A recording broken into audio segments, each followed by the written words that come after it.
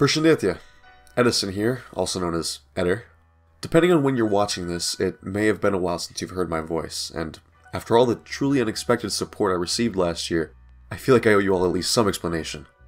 In late November 2021, I lost a very close family member, a devastating event that I'm honestly still recovering from. Nonetheless, even after this, I tried to keep my schedule somewhat on track and continue to create and truly do what I love. However, after 2022 rolled around, problems continue to pop up for me at the most inopportune of moments. Don't get me wrong, it hasn't been a bad year for me, it's just thrown enough things at me to knock me off my game a few times. However, I can say that, for now, everything is back in my control. I can't exactly predict what the future will hold, but I can say that EderdragonTV is back, effective immediately, depending on when you're watching.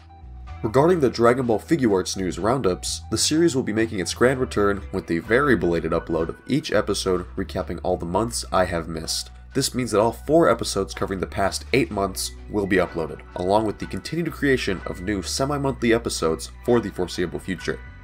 As for other uploads, classic EderdragonGaming content will hopefully continue at some point soon, along with the random little edits I like to create because I think they're funny.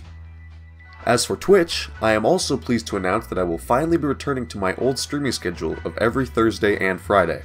To catch those streams, as well as any potential date and time changes, make sure to check out twitch.tv/not_eder, linked in the description below.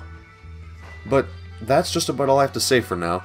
I really do want to thank you all for watching and supporting the channel so far. I do plan on giving a more proper thank you message somewhere down the line, but yeah, I really do appreciate it.